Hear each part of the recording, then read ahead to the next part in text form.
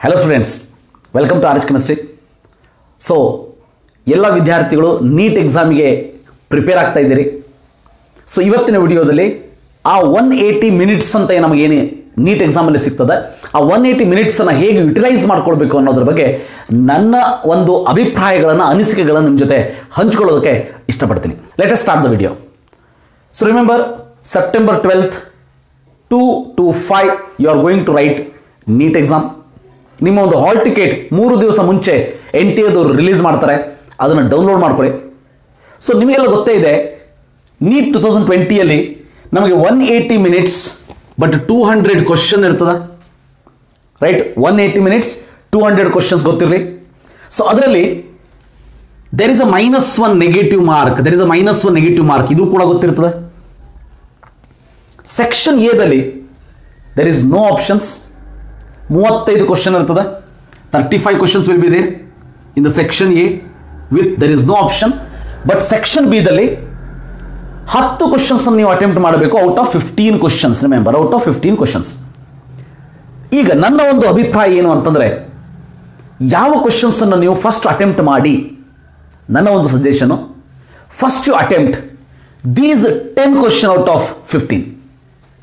ಅದು ಹೇಗೆ ಅಟೆಂಪ್ಟ್ ಮಾಡಿ ಅಂತಂದ್ರೆ, ಫಾರ್ ಎಕ್ಸಾಂಪಲ್ ನೀವು ಕೆಮಿಸ್ಟ್ರಿಯನ್ನ ಸ್ಟಾರ್ಟ್ ಮಾಡ್ತೀರಿ ಅಂತ ಅನ್ಕೊಳ್ಳಿ. ಸೊ ಒಂದು ಪಾಯಿಂಟ್ ಗೊತ್ತಿರಲಿ, ಇನ್ 3 hours ಒಂದು ಸಾರಿ ನೀವು ಎಕ್ಸಾಮ್ ಹಾಲ್ ಒಳಗೆ ಹೋದ್ಮೇಲೆ ಫಿಸಿಕ್ಸ್, ಕೆಮಿಸ್ಟ್ರಿ ಮತ್ತು ಬಯಾಲಜಿಯನ್ನು ಬರದೆ ನೀವು ಹೊರಗೆ ಬರ್ತೀರಿ. ಸೊ CET ಎಕ್ಸಾಮ್ ಇದ್ದಾಗೆ ಇರೋದಿಲ್ಲ, ಹೌದಾ? ಈಗ ಅದರಲ್ಲಿ ನಿಮ್ಮ ಒಂದು question paper May start with biology first, May start with physics first, chemistry first. It depending on the version of question paper what you receive. ಅದು ಯಾವುದಾದ್ರೂ ಇರಲಿ, ಎಲ್ಲರಿಗೂ ಕೂಡ ಕ್ವಶನ್ ಪೇಪರ್ ಒಂದೇ ಇರ್ತದೆ, only version code will be different ಅನ್ನೋದು ಗೊತ್ತಿರಲಿ. ಈಗ ನಾನು ಕೆಮಿಸ್ಟ್ರಿ ಕ್ವಶನ್ಸ್ ಅನ್ನ ಸ್ಟಾರ್ಟ್ ಮಾಡ್ತೀನಿ. ಆವಾಗ ನಿಮ್ಮ ಮೈಂಡ್ ಸೆಟ್ ಏನಿರಬೇಕು ಅಂತಂದ್ರೆ, ಯಾವುದೇ ಸಬ್ಜೆಕ್ಟ್ ಇದ್ರೂ ಕೂಡ first you read section 2 according to me. ಯಾಕೆ ಅಂತ ಅಂದ್ರೆ, ಸೆಕ್ಷನ್ 2 ದಲ್ಲಿ 10 ಕ್ವಶನ್ಸ್ ಅನ್ನು ನೀವು ಅಟೆಂಪ್ಟ್ ಮಾಡಬೇಕು. ಸೊ ಕ್ವಿಕ್ ಆಗಿ ಆ 15 ಕ್ವಶನ್ಸ್ ಅನ್ನ ಒಂದ್ಸರಿ ನೋಡ್ಕೋತಾ ಹೋಗಿ. ಸೊ ಅದರಲ್ಲಿ 10 ಕರೆಕ್ಟ್ ಆಗಿ ಅಟೆಂಪ್ಟ್ ಮಾಡಿ. ಸೊ 10ಕ್ಕಿಂತ ಜಾಸ್ತಿ ಅಟೆಂಪ್ಟ್ ಮಾಡಿದ್ರು ಕೂಡ ನಿಮಗೆ 10 ಮಾತ್ರ ಕನ್ಸಿಡರ್ ಮಾಡ್ತಾರೆ. ಅಂಡ್ ನಾನು ಯಾಕೆ ಇದಕ್ಕಿಂತ ಮುಂಚೆ -1 ನೆಗೆಟಿವ್ ಮಾರ್ಕ್ ಅಂತ ಹೇಳಿದ್ದೀನಿ ಅಂತಂದ್ರೆ, ಈಗ ತಾನೇ ನೀವು CET ಎಕ್ಸಾಮ್ ಅನ್ನು ಮುಗಿಸಿ ಹೊರಗೆ ಬಂದಿದ್ದೀರಿ. ಒಂದು ರೂಢಿ ಇದ್ಬಿಡುತ್ತೆ CET ಎಕ್ಸಾಮ್ ಅಲ್ಲಿ, ಯಾವ ಕ್ವಶನ್ ಬಿಡುವಂಗಿಲ್ಲ. ಯಾಕಂದ್ರೆ there is no negative mark in CET. ಪ್ರತಿಯೊಂದು ಕ್ವಶನ್ಸ್ ಅನ್ನು ನಿಮಗೆ ಬರಲಿಲ್ಲ ಅಂತಂದ್ರೆ ABCD ಒಳಗೆ ಒಂದು ಆಪ್ಷನ್ ಅನ್ನು ಹಾಕಿ ಬರ್ರಿ ಅಂತ ನಾವು ಹೇಳಿರ್ತೀವಿ. ಬಟ್ ನೀಟ್ ಎಕ್ಸಾಮ್ ಅಲ್ಲಿ ಹಾಗಲ್ಲ. ನೀಟ್ ಎಕ್ಸಾಮ್ ಅಲ್ಲಿ ಹೇಗೆ ಅಂತಂದ್ರೆ, if you are confident then only you have to put the answer. Very important. If you are confident then only answer that particular question.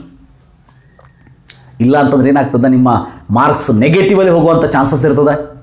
ಅದಕ್ಕೆ ನನ್ನ ಸಜೆಷನ್ ಏನು, ಈಗ 1 to 15 ಕ್ವಶನ್ಸ್ ಇರ್ತದೆ. ಎಲ್ಲಿ? ಸೆಕ್ಷನ್ ಬಿ ದಲ್ಲಿ, ಹೌದಾ? ರೈಟ್? ಆ ಸೆಕ್ಷನ್ ಬಿ ದಲ್ಲಿ 10 ಕ್ವಶನ್ಸ್ ಅಟೆಂಪ್ಟ್ ಮಾಡಬೇಕು. First priority you give it to section B in each subject. ಇನ್ನೊಂದು ವೆರಿ ಇಂಪಾರ್ಟೆಂಟ್ ಥಿಂಗ್, ಯಾವ ಒಂದು ಆನ್ಸರ್ ನೀವು ಮಾರ್ಕ್ ಮಾಡ್ತೀರಿ, ಮಾಡಿದ ತಕ್ಷಣ ನಿಮ್ಮ OMR ಶೀಟಲ್ಲಿ ಮಾರ್ಕ್ ಮಾಡ್ಕೊಂಡ್ಬಿಡಿ. ಇಮ್ಮಿಡಿಯೇಟ್ ಆಗಿ OMR ಶೀಟಲ್ಲಿ ಮಾರ್ಕ್ ಮಾಡ್ಕೊಂಡ್ಬಿಡಿ.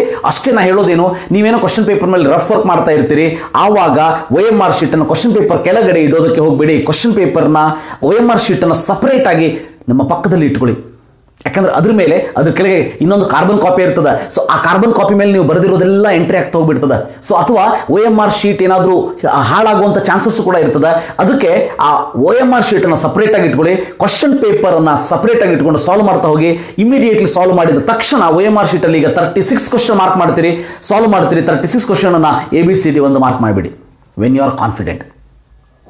ಸೊ ಈಗ ಒಂದು ಕ್ವಶನ್ ಓದ್ತೀರಿ, ಅದು ಸ್ವಲ್ಪ ಡಿಫಿಕಲ್ಟ್ ಅಂತ ಅನಿಸ್ತದೆ, go to the second question, go to the third question, go to the fourth question. And remember, don't waste more time in the single question. That is very very important. ಬಹಳಷ್ಟು ಜನ ವಿದ್ಯಾರ್ಥಿಗಳು CETಯಲ್ಲಿ ಮಾಡಿರುವಂಥ ತಪ್ಪು ಅದು. ಬಹಳ ಜನ ವಿದ್ಯಾರ್ಥಿಗಳು ನನಗೆ ಫೀಡ್ಬ್ಯಾಕ್ ಅನ್ನು ಕೊಟ್ಟರು, ಸರ್ ನನಗೆ ಒಂದು ಕ್ವಶನ್ ರಾಂಗ್ ಇತ್ತು, ನನಗೆ ಎಕ್ಸಾಮ್ ಆದಮೇಲೆ ಗೊತ್ತಾಯಿತು, but I have wasted lot of my time in that wrong question. ಯಾಕಂದ್ರೆ ನಾನು ಆನ್ಸರ್ ಬರೋದೇ ಇಲ್ಲ, ಬರ್ತಾನೆ ಇಲ್ಲ ಅಂತೇಳಿ ಥಿಂಕ್ ಮಾಡ್ಕೋತಾ ಕ್ವಶನ್ ಬಗ್ಗೆನೇ ವರಿ ಮಾಡ್ಕೋತಾ ಕುತ್ಕೊಂಡ್ಬಿಟ್ಟೆ, ಮುಂದಿನ ಕ್ವಶನ್ ಓದೋದಕ್ಕೆ ನನಗೆ ಸಮಯನೇ ಸಾಕಾಗಲಿಲ್ಲ ಅಂತ ಹೇಳ್ತಾರೆ ಅವರು.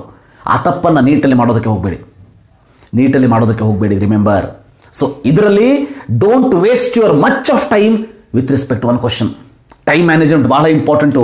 Time management is very very important in this particular case. ಗೊತ್ತಿರಲಿ, ಟೈಮ್ ಮ್ಯಾನೇಜ್ಮೆಂಟನ್ನು ಹೇಗೆ ಮಾಡಬೇಕು ಅಂತಂದರೆ, ನೀವೊಂದು ಕುತ್ಕೊಳ್ಳುವಂಥ ಹಾಲಲ್ಲಿ ಗಡಿಯಾರ ಇರ್ಬೋದು, ಇಲ್ಲ ಅಂದರೆ ವಾಚ್ ಅಂತೂ ಅಲೋ ಇರೋದಿಲ್ಲ. ಇನ್ವಿಜಿಲೇಟರ್ ಯಾರು ಇರ್ತಾರೆ ಅವರಿಗೆ ಪದೇ ಪದೇ ಸಮಯವನ್ನು ಕೇಳ್ತಾ ಇರಿ. ವಾರ್ನಿಂಗ್ ಬೆಲ್ಸನ್ನೆಲ್ಲ ಹಾಕ್ತಾರೆ, ಬಟ್ ಸಮಯವನ್ನು ಕೂಡ ಕೇಳ್ತಾ ಇರಿ. ಸೊ ದ್ಯಾಟ್ ಅದ್ರ ಬಗ್ಗೆನೂ ಒಂದು ಕಾನ್ಸಂಟ್ರೇಷನ್ ಇರಲಿ. At the same time don't waste your much of time in the single question. ಅದು ಬರೋದಿಲ್ಲ ಅಂತಂದರೆ go to the next question. C remember, you have 200 questions to read within 3 hours. ಅಷ್ಟು ಸಮಯದಲ್ಲಿ 200 questions ಇದೆ ನಿಮ್ಮ ಹತ್ರ ಓದೋದಕ್ಕೆ. ಸೊ ಅದಕ್ಕೆ ಒಂದು ರೌಂಡ್, ನಾನು CET ಕೂಡ ಇದೇ ಟೆಕ್ನಿಕ್ನ ಹೇಳಿದ್ದೆ, ಬಹಳ ಜನ ಫಾಲೋ ಮಾಡಿ ಸಕ್ಸಸ್ಫುಲ್ ಆಗಿದ್ದಾರೆ. ಗೊತ್ತಿರಲಿ, ಫಸ್ಟ್ ರೌಂಡಲ್ಲಿ ಕ್ವಶನನ್ನು ಓದಿ ಇಮ್ಮಿಡಿಯೇಟ್ ಆಗಿ ಆನ್ಸರ್ ಬರ್ತದಾ, do that. ಬರೋದಿಲ್ವಾ, don't waste your time, go to the next question. ಒಂದು ಸಾರಿ 180+ ಅಂದರೆ 200 ಕ್ವಶನ್ಸ್ನ ಒಂದು ಸಾರಿ ಓದ್ಕೊಂಡು then you start with second ರೌಂಡಲ್ಲಿ ಯಾವ ಫಸ್ಟ್ ರೌಂಡಲ್ಲಿ ಬಿಟ್ಟಿರ್ತೀರಿ ಆ ಕ್ವಶನ್ಸನ್ನು ಮಾಡ್ಕೊತಾ ಹೋಗಿ. ಪ್ರತಿ ರೌಂಡಲ್ಲಿ ಕ್ವಶನನ್ನು ಮಾಡಿದಾಗ ಅದರ ಆನ್ಸರ್ ಕರೆಕ್ಟ್ ಅಂತ ಅನಿಸಿದ ಮೇಲೆ ಇಮಿಡಿಯೇಟ್ ಆಗಿ OMR ಶೀಟಲ್ಲಿ ಅದನ್ನು ಬರೆದು ಬಿಡಿ. ಯಾಕಂತಂದ್ರೆ ನೀವು ಲಾಸ್ಟ್ 10 minutes ಇದ್ದಾಗ ನೀವು OMR ಶೀಟನ್ನು ಫಿಲ್ ಮಾಡೋದಕ್ಕೆ ಹೋದರೆ ದೇರ್ ಆರ್ 200 ಕ್ವಶನ್ಸ್. ಗೊತ್ತಿರಲಿ, it is not like CET exam 60 questions ಇದೆ. It is not 60, it is 200 questions you have. So ಅದಕ್ಕೆ ಒಂದೇ ಸಾರಿ ಮಾಡೋದಕ್ಕೆ ಹೋಗಬೇಡಿ. That is not the best attitude in the exam hall. ನಾನು ಹೇಳೋದಿಷ್ಟೇ. So very important, no options will be there, but first you start with section B. ಒಬ್ಬೊಬ್ಬರಿಗೆ ಅನ್ಸ್ಬೋದು sir section B ಆಗೋದಿಲ್ಲ, ನಾ section A ಮಾಡಿ, ನಿಮಗೆ ಬಿಟ್ಟಿದ್ದೋದು. ಬಟ್ ನನ್ನ ಒಂದು ಅಭಿಪ್ರಾಯ ನಾನು ನಿಮಗೆ ಹೇಳಿದೆ, ಸೆಕ್ಷನ್ ಬಿ ಅನ್ನು ಮಾಡಿ, ಅದಾದಮೇಲೆ ಸೆಕ್ಷನ್ ಎನ ಓದ್ಕೋತ ಹೋಗಿ. ಸೊ ನಿಮ್ಮ ಸಬ್ಜೆಕ್ಟ್ ಯಾವುದು ಸ್ಟ್ರಾಂಗ್ ಇದೆ ಅದರಿಂದ ಮೊದಲು ಸ್ಟಾರ್ಟ್ ಮಾಡಿ. Very important. PCB ಇದೆ ನಿಮ್ಮ ಹತ್ರ. ಸೊ ಹಾಗಿದ್ದಾಗ ನಿಮ್ಮ ಸಬ್ಜೆಕ್ಟ್ ಯಾವುದು ಸ್ಟ್ರಾಂಗ್. ಈಗ ಕೆಮಿಸ್ಟ್ರಿ ಸ್ಟ್ರಾಂಗ್ ಇದೆ, first you start with chemistry. Biology strong ಇದೆ, first you start with biology.